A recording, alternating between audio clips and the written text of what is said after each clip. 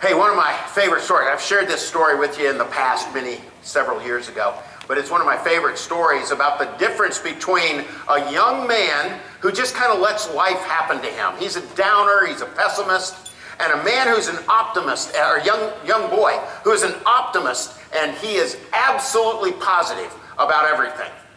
And they wanted to do an experiment on him. So some child psychologists arranged an experiment, and they made 2 rooms. In one room was every kind of awesome new toy that you could imagine, all displayed, all there available. And the other room was a room that was filled with horse manure.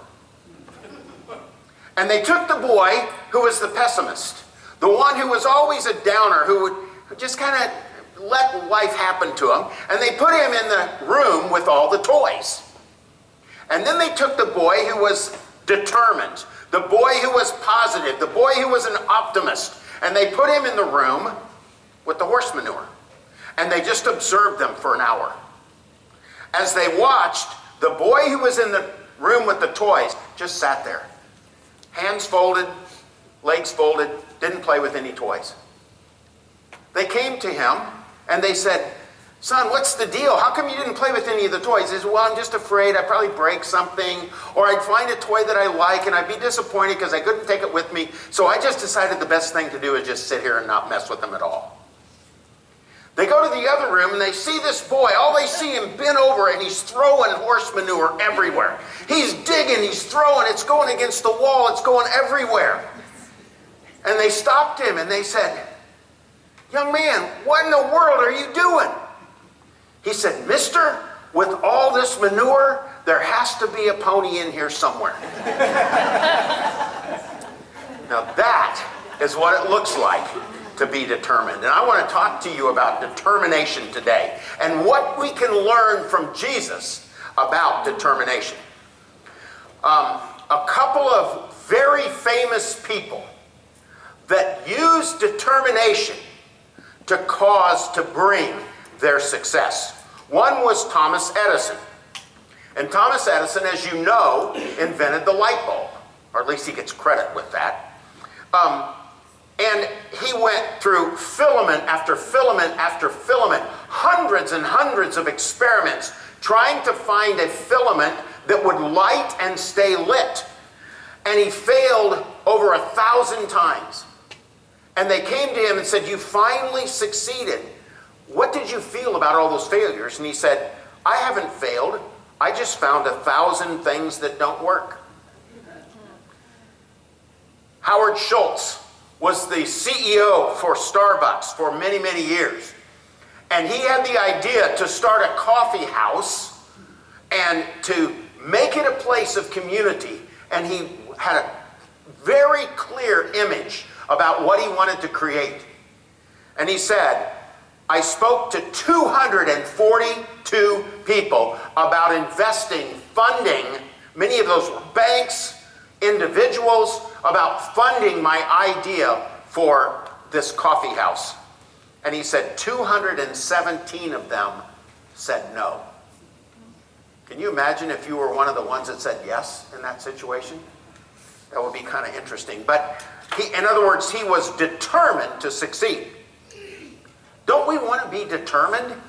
Don't you think determination is an element in success? But when I say that, what do you have determination, or what do you want to have determination about? Are you determined to be rich? Are you determined to be famous? Are you determined to accomplish your dream? What are you determined about? I believe what we're determined about says a lot about ourselves. And that's what I think we can learn from Jesus today. We learn about determination from him. Now this series is called Journey Through Golgotha. And the reason we've named it that is, do you understand that the cross is not the end? Now this is kind of a theological, mind-blowing idea, but do you realize that if Jesus had died on the cross and stayed dead, he would have been the single greatest Passover lamb in the history of the Jews. But next year we'd need another one. But because he died and didn't stay dead, but the cross was just a checkpoint toward his ultimate determined journey, his ultimate place where he was headed, the cross then becomes a checkpoint. And by the way, it can become a checkpoint for us as well. And we're going to talk about that as we move ahead. All right, so let me put it in context. So far, we've had two messages in this series. The first one I talked about at Caesarea Philippi, when Jesus asked, "Who do you say that I am?" And Peter said, "You are the Messiah, the Son of the living God." And then he began to explain to his disciples, "Peter, you are right, and that was revealed to you by my Father in heaven." And he says, "I am going to build my congregation, my followers, on the proclamation, the understanding, the revelation of who I am and how that relates to you individually and personally." And so he said that to them, and then he explained to them, now you understand that I have to go and suffer and die and raise from the dead. And you remember Peter rebuked him. "Oh Lord, no, that's not cool. Wait a minute, you're going to be Messiah, you're going to be king, you're going to throw off the constraints, the bondage that we have under the Roman Empire, and you're going to establish your kingdom in Jerusalem, and we don't want to hear any more talk about you suffering and dying and raising from the dead." And Jesus rebuked Peter again and said, "You are concerned with the things of humans, not the things of God." The next image that we saw, as Matt shared so well last week, was the transfiguration up on Mount Hermon, when Jesus, for just a moment, took down the veil that covered his glory. And they were able to see the brilliance of his glory. And I believe it was just a limited amount of his glory, or they probably wouldn't have been able to live, that he had with the Father. And then the Father said, "This is my Son, listen to him." So the next thing I want you to see as we continue this journey is the determination of Jesus to accomplish everything the Father called him to do. We find that in Luke chapter 9, verse 51. When the days drew near for him to be taken up.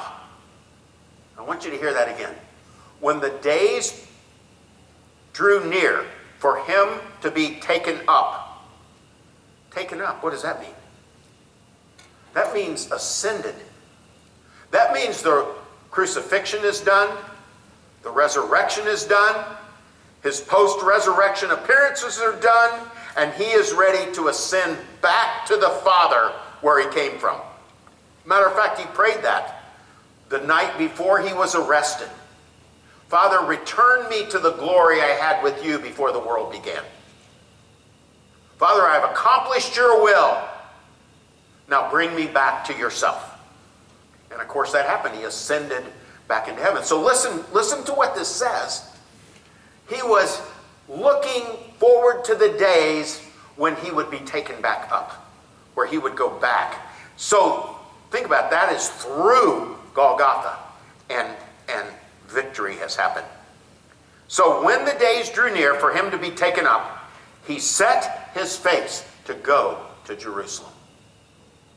He set his face to go to Jerusalem. Now that is a very specific phrase that Luke used. In fact, Luke used those exact words under the inspiration of the Holy Spirit because he is parroting what was prophesied 700 years before by Isaiah. Isaiah chapter 50, verse 7 says, "But the Lord helps me." Now, oh my goodness, you have no idea how I would love to open our Bibles to Isaiah chapter 50 and walk verse by verse through this chapter. I want to encourage you to read it sometime this week. And it comes to the part where it's talking about the Lord's servant. The Lord's servant who becomes the suffering servant in Isaiah 53.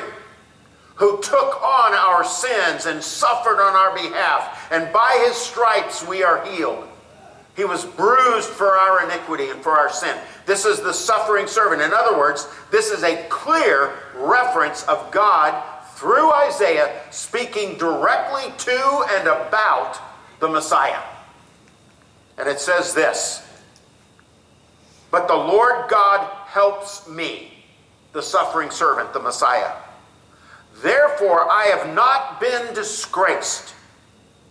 Therefore I have set my face like a flint, and I know that I shall not be put to shame."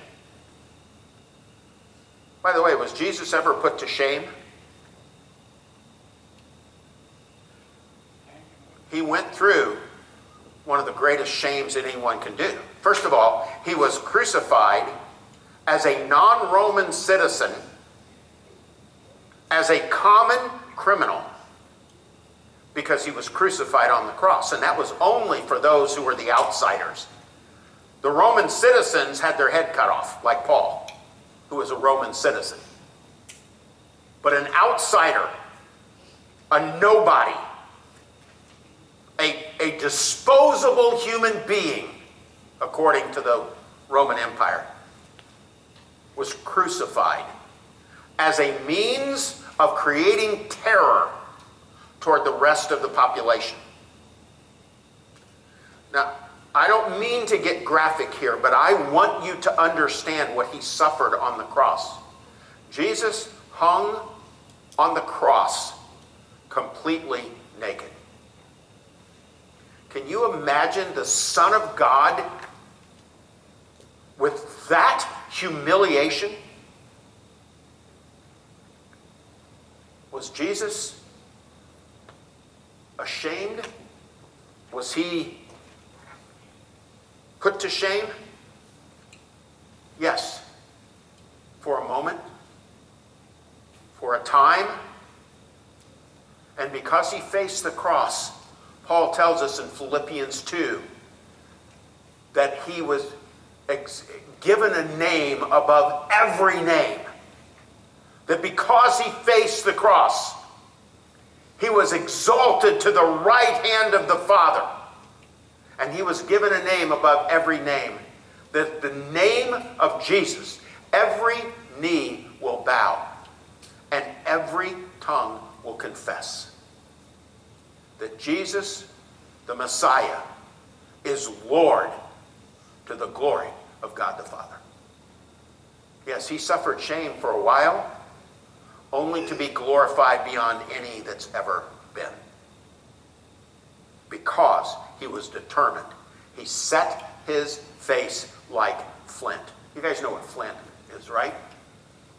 I don't want to give you the geological because I get it wrong. But you know, an arrowhead is made of flint.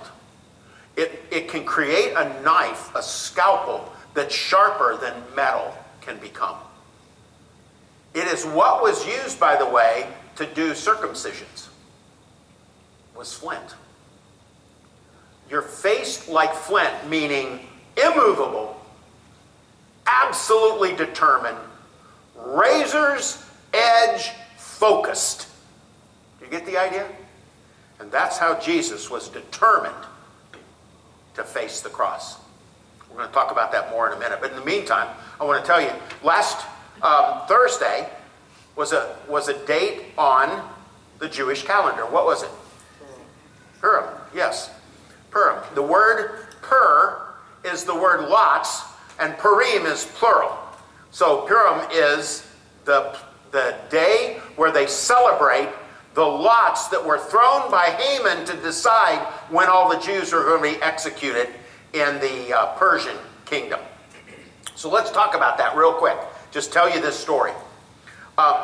King Ahasuerus was king of Persia from 486 to 464 BC. He was extremely powerful. This was the world dominant power. You can see a map here of what they controlled. Matter of fact, the Romans didn't control a whole lot more than that. They went farther east toward Spain. But that is a pretty huge area that the Persians were in control of. And this king Ahasuerus was one of the most powerful. He was probably the most powerful king in the world. And he decided to have a party. And this party went on for days. And the point of the party was to get drunk out of your mind. Just to absolutely enjoy yourself with drinking and eating and everything else that might go with a drunken party. And at one point, after several days, King Ahasuerus asked his queen, Vashti, to come and display herself before the drunken mob that was there. Now, whether it was to be just showing her beauty or whether there was more to that got weird, I don't know. The point is that she refused to come. She said, I'm not going in there with those bunch of drunken weirdos. I'm not doing that. And she stood her ground. And because of that, she was banished from the kingdom. But King Ahasuerus loved her. And he was bummed out that he, afterwards, he like, that was kind of harsh. Okay, so his counselors got the idea, let's have a beauty contest. And they had a beauty contest, and Hadassah was chosen. Hadassah's Persian name was Esther. And so she is a Jewish girl, young Jewish woman, who had a cousin by the name of Mordecai, who after her parents died when she was young, had raised her. So he's older than her, but he's her guardian. Mordecai worked in the king's palace, and he heard of a plot to assassinate the king. He gave the king that information. The plot was discovered, the bad guys were executed, and the king's life was saved. Along comes this guy by the name of Haman. Y'all did that very poorly. You know what the problem is? We don't have enough Jewish believers in here today. When you say Haman, you're supposed to boo. So Haman came along. Yes, yeah, you can do that. Haman came along, and he was an Agagite. You go, Gary, do I care? Yeah. King Agag was arrested instead of executed by Saul. Do you remember? And Samuel came and found out Saul didn't kill King Agag, because God said, you kill everybody, and he didn't kill everybody. He kept the king. Samuel called him out on his disobedience. Samuel took a sword and killed King Agag. But the Agagites survived because Saul didn't do exactly what God said. And one of the descendants of King Agag was this guy, Haman. And he had a hatred of the Jews, of the Israelites. And he plotted to ask the king, he would pay the king lots of money to get rid of these troublemakers in his kingdom. Sound familiar? Let's kill all the Jews. And he cast lots to determine what day all of the Jews would die in the kingdom. And that's where Purim comes from. And they picked the date, and Mordecai finds out about it. In the meantime, Esther has been queen for a while in the palace, and Mordecai comes to Esther and says, you need to take care, you need to do something about this to save our people. And here is the conversation between them. This is the key thing, and I want you to understand the determination in this story. Then Mordecai told them to reply to Esther. So they're not actually talking face to face, they're sending messengers back and forth. And Mordecai tells Esther, do not think to yourself that in the king's palace you will escape any more than all the other Jews. For if you keep silent at this time, relief and deliverance will rise for the Jews from another place. But you and your father's house will perish. I love that Mordecai understands God has promised that through the seed of Abraham, Isaac, Jacob, whose name was changed to Israel, through his son Judah, will come the Messiah. So there is zero chance that the king and this kingdom are actually going to execute everybody so that God's plan fails. So God is going to bring deliverance one way or another. And then he throws down the gauntlet in front of her. And he says this, "And who knows whether you have not come to the kingdom for such a time as this?" Why do you think you're queen? Do you think it's because you're just that beautiful? Do you not see the provident hand of God providing you with this opportunity for such a time as this? By the way, same thing with you. I love it when someone thinks they're a self-made person and they don't recognize that it is at God's discretion that people are made great and given strength. You're not successful because you're all that. You're successful because the hand of God has allowed, has caused, has permitted you to be successful. By the way, you have not had some success at certain things because God has not allowed that to happen as well. And you can get all bent out of shape on that. I just believe that we need to understand that nothing happens apart from God's control. Oh, you can disobey God. That's not what he wants. But even in your disobedience, God is going to ultimately use that to accomplish his purposes and his plan. Even your disobedience. To give you an idea, God used the disobedience, the hard-heartedness of Pharaoh to accomplish the Exodus. So God will even use disobedience for his glory, ultimately. So he asks her, he throws the gauntlet down. Then Esther told them, the messengers, to reply to Mordecai, "Go gather all the Jews to be found in Susa, and hold a fast on my behalf, and do not eat or drink for 3 days, nights or day. And I and my young women will also fast as you do. Then I will go to the king." Now notice that she prepared herself with prayer. She got herself spiritually in a place through prayer and fasting. And she said, "Then I will go into the king, and if I perish, I perish." Isn't that an incredible story? Well, she goes into the king. By the way, that's why that's a big deal. You go, wait a minute, it's his wife. Why didn't she just go talk to him? Well, there was a law. The laws in the Persian Empire were strange to our mind as Americans, but they could not be refuted. They could not be changed. And there was one law that said, if someone comes into the king's presence and he does not raise his scepter to allow them, they will be dead before they take another 2 steps. She could walk in and he could not notice her coming in. Do you follow? He would maybe have no desire to have her killed, but if he doesn't even notice her, she's dead before she has a chance. And the idea was protecting the king at all costs. You don't come to the king's presence without being called. And he hadn't called for her in a while. And so her walking in to see the king was incredibly bold, was amazingly courageous, because she could have been dead before she took 3 steps toward the king. The king sees her and holds up the scepter, was glad to see her, and said, "What do you want? I'll give you anything up to half my kingdom." And she said, "I want you and Haman to come to lunch." She'd prepared a banquet. They came to lunch. She gets there, and at the lunch, we could say she chickened out. I don't know exactly what was going on. What I know is she didn't tell the king that Haman has plotted to kill her and the other Jews. And she didn't ask. She didn't say it. He said, "Well, what do you want? Again, I ask you. I'll give you anything you want up to half the kingdom." And she said, "I want you to come to lunch tomorrow." Again.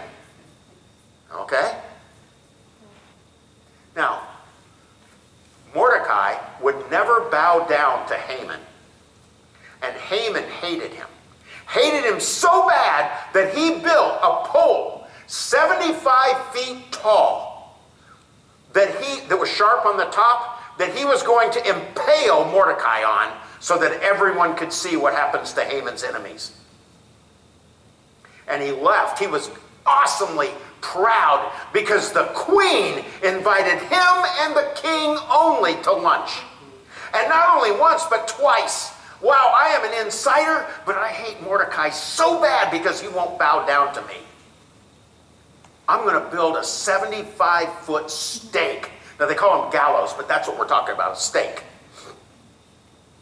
Up in the air. All right, that night, the king couldn't sleep. What a coincidence. And he gets the records of the kingdom.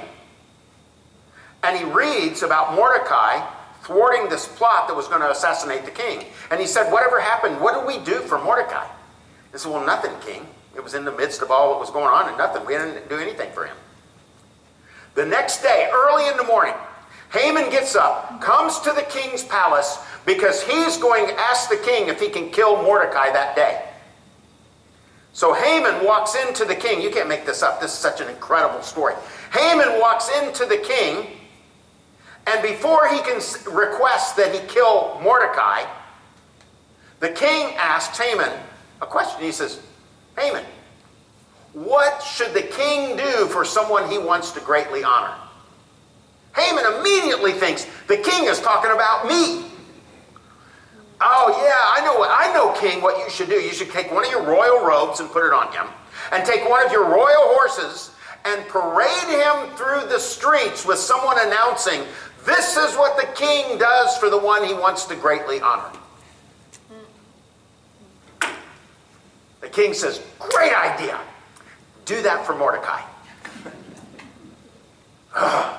He was so mad. And he goes out. Can you imagine him? Puts Mordecai sitting up on the horse. Haman is leading the horse through the streets saying, this is what the king does for one he wants to greatly honor. This is what the king does for one he wants to greatly honor. Can you imagine? I mean, there wasn't a lot of enthusiasm, can you imagine, in his voice? Well, that afternoon he goes, well, the good thing is at least I'm going to lunch with the king and in the presence of the queen again. They get there. They have a nice lunch. The king asks again, what do you want, Esther? And she said, I want my life. I wouldn't even ask, except it's the life of my people.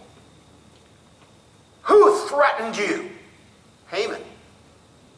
The king is angry with Haman. What do you mean? He made a law to kill me and all of our people. Who would dare threaten the queen of Persia? And the king is angry and he walks out of the room to get his head about him. While he does that, Haman realizes, I am a dead dog. And he falls actually onto Esther, like on her lap or on her, she's sitting on the couch and he falls down where he's actually got his head in her lap or on her, touching her. When the king walks back in and says, what, are you going to rape her now? No, he didn't say those words exactly, but that's the inference of what he's talking about. Go kill Haman. And they say, oh, by the way, king, he set up a pole 75 feet high to kill Mordecai, the man who saved your life. You can tell that the servants loved Mordecai and could not stand Haman. And the Agagite Haman gets hung, actually impaled on that with all of his sons, by the way. And his family tree is wiped out. Now they still have a problem. That date for Purim is still coming up. And so the king gives Mordecai and Esther the opportunity to rewrite a law where the Jews can defend themselves. And they defend themselves with great honor, with great ferocity, and the devastation of the Jewish people in Persia is prevented. What a great story. What a story of determination. Do you understand that that determination required a point of decision where they would not any longer stay still, but would take the next step? Now, with that in mind, think of what Jesus said in Matthew chapter 20.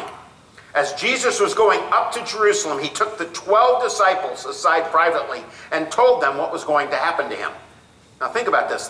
He's giving incredible detail here. He says this, listen, we're going up to Jerusalem where the Son of Man will be betrayed to the leading priests and the teachers of religious law.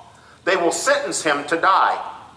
Then they will hand him over to the Romans to be mocked, flogged with a whip, and crucified. Amazing detail. But on the third day, he will be raised from the dead. What an amazing story of determination. I have set my face like flint to be arrested, mocked, flogged, crucified, because on the third day I will raise from the dead. I'm doing what my Father has asked me to do. John 5:30, Jesus said, I can do nothing on my own. As I hear, I judge, and my judgment is just, because I seek not my own will, but the will of him who sent me. Jesus said, my food is to do the will of him who sent me and to finish the work. In John 17:4, Jesus is praying to the Father right before he goes to Gethsemane and is arrested, tried, next day crucified, and buried in the ground. And right before that, he said to the Father, I have brought you glory on earth, listen, by completing the work you gave me to do. Are you completing the work God gave you to do? That's why we asked that question today. Many of you had a great answer. Are you completing the work God called you to do? Are you completing the work you've decided you want to do for yourself? What are you determined to do? Are you determined to complete the work God gave you to do? Are you determined to complete the work you have thought up for yourself so that you can have fill in the blank? Money, prestige, influence, success, happiness? What are you determined to do? Notice the difference between Jesus' determination and the determination that is lauded in the world. It's significantly different. Jesus said, I am going to finish the work. Let me talk about Paul for a second. Acts chapter 20, verse 24. He says, but my life is worth nothing to me unless I use it for finishing the work assigned me by the Lord Jesus. The work of telling others the good news about the wonderful grace of God. In Philippians 3, Paul says again, no, dear brothers and sisters, I have not achieved it. I haven't accomplished all the work yet.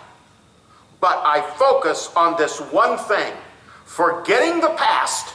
Wow, how important that is. And looking forward to what lies ahead, I press on to reach the end of the race and receive the heavenly prize for which God, through Christ Jesus, is calling us. You can accumulate success in this world, the treasures of this world, or you can accumulate the success that God defines, the success that will provide rewards in heaven. Paul says, I am going for it. I am determined to get there. I want to complete everything God has called me to do. In 2 Timothy, at the end of his life, he says this. So think about these other verses. I could give you many other examples of Paul where he said, I'm working toward it, I'm working toward it, I'm finishing the work, I'm finishing the work. I haven't yet finished the work. I forget the past. I go on to finish the work. And then in 2 Timothy chapter 4, verse 6, he says this, for I am already being poured out as a drink offering. A drink offering, you took a glass of wine and you poured it out before the Lord. We would say, wasted it. The way the lady wasted thousands of dollars worth of perfume on Jesus' feet. You catching this? Can you waste anything you do for the Lord? Pour it out. And that's what Paul is, this is exactly the image he's saying. I'm poured out like a drink offering. I am wasting my life in service to the Lord. What are you wasting your life in service to? Let me give you a word of waste here a minute ago. I have never been very svelte. I wore husky jeans when I was a kid. That's a harsh name to call them. In other words, I would have bought in the big people's shop. And that's just been the way it is. I've just never been skinny. You can say, well, it's just you, or, you eat too much. Yeah, I eat too much. That's true. By the way, I'm around people that are super skinny that eat twice that I do, and I hate them. Not actually. I'm kidding. But I've always said, so I was raised where, the poor children in China, I was told. Now, can you believe that? China, the world's changed, right? But when I was a kid, the people in China are starving. You need to eat all your food. So I never wasted any food on my plate. And then one day, as I was trying to lose weight, I realized I can waste that food in my belly or in the trash. Which of the two is healthier? And so I began to quit being quite so crazy about wasting food by throwing it in the trash. Because I can waste it when I put it in my mouth too. Do you all understand what I'm saying? You're still wasting it once you've eaten more than you ought to eat. You're wasting it, except it's bad for you. I don't know if that makes sense to you, but it sure does to me. So I don't waste enough food. Let me say that. You can look at me and tell, hey, Gary's wasting more food right now because he's losing weight. You could say that. I know that's silly. The point is, you're wasting your life. Are you wasting your life for the Lord, or are you wasting your life for yourself? I use that word waste in quotes. So what? So how determined are you to fully do the Father's will? How many times does your personal will overrule His will? What would the Lord have you surrender to Him today? The writer of Hebrews says, therefore, since we are surrounded by such a huge crowd of witnesses to the life of faith. Paul's a good example we use today. Esther and Mordecai are great examples we use today. Paul is a great example that we use today. One of those witnesses who lived a life of faith. Let us strip off every weight that slows us down, especially the sin that so easily trips us up. And let us run with endurance, with determination, the race God set before us. We do this by keeping our eyes on Jesus, the champion who initiates and perfects our faith. Because of the joy awaiting Him, He endured the cross, disregarding the shame. Now He is seated in the place of honor beside God's throne. What if we took some of that determination? Some of you are incredibly determined. We took some of that determination and we began to be determined to fully finish the work God has put before us. Father, give us that determination. Lord, help us to learn the determination that Jesus had, that we might, like Paul, like Mordecai, like Esther, like our Savior, be determined not to bring success and honor and glory and money and so on to ourselves through our determination, but that we might be determined to fully finish all the work you have called us to do. Lord, give us that encouragement, give us that determination, give us that motivation, Father, to surrender fully to your will, determined to do all that you've called us to do. For we ask this in Jesus' name. Amen. All right. I love you guys. Have a really great week. Get your reservations in for the Passover Seder.